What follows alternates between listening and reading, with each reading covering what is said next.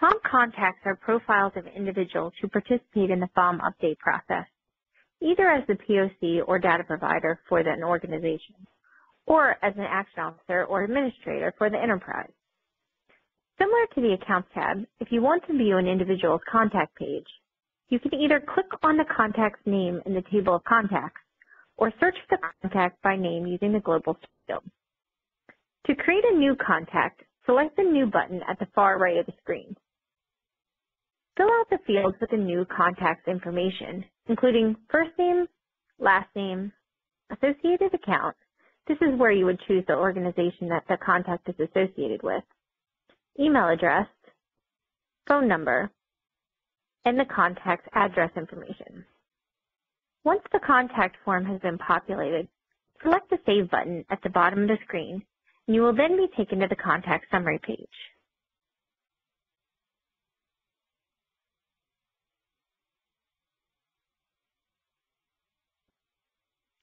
At this point, we're going to move on to the Cost Center tab. We will come back to the FOM Data Request tab in just a bit, and we've already covered the Authority and Business Reference Model tabs. We did briefly review creating a Cost Center organization association, but we did not go over the Cost Center tab. A cost center is defined in the VA Financial Policy, Volume 8, Chapter 1, as a sub-organization where costs are incurred. A cost center is represented by a 4- to 6-digit code established by VA as part of an overall accounting classification that identifies the organizational element or function associated with a financial transaction. To view all of the cost centers currently entered in the FOM app, select from the drop-down menu to view all. If you want to view an individual cost center's page, you can either click on the appropriate cost center hyperlink, or you can search for the cost center using the global search field. Let's look at cost center 12345 for the Office of FOM Training. This cost center was created just for training purposes. On the cost center's page, you'll be able to review the information associated with the cost center, to include the associated organization, fiscal year, who created the cost center, a description of the cost center, whether or not the cost center is for payroll purposes, the owner of the cost center, and who last modified the cost center. You can also edit and delete the cost center from this screen. If your organization's cost centers aren't entered into the Salesforce application, you will need to create them. Navigate back to the cost center main screen and select New. A new cost center creation screen will populate, and you will need to enter the required data. We are going to create cost center 23456 and associate it with the Office of FOM Training.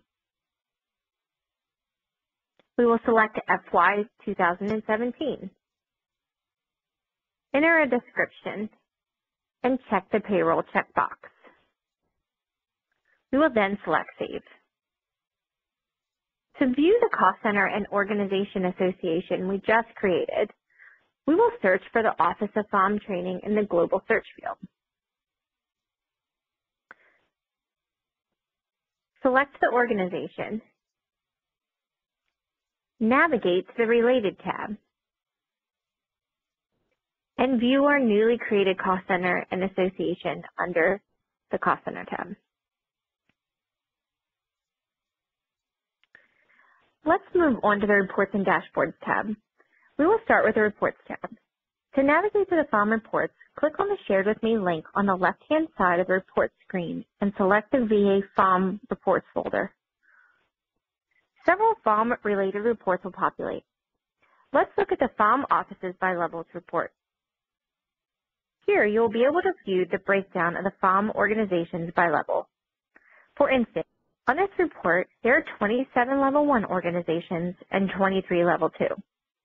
You can also click on the bars within the graph to view a list of the organizations contained within that bar. You can continue to explore the other reports within this tab at a later time. But for now, let's move on to the Dashboards tab.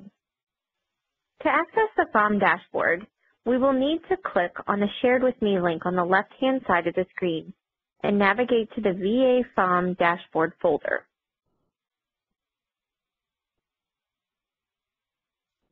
You will need to select the FOM dashboard LE link, and the FOM dashboard will populate. This might take a moment or two.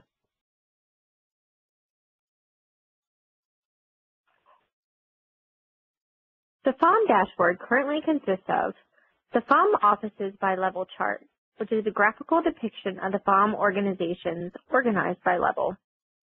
The FOM Data Collection Request by Status chart.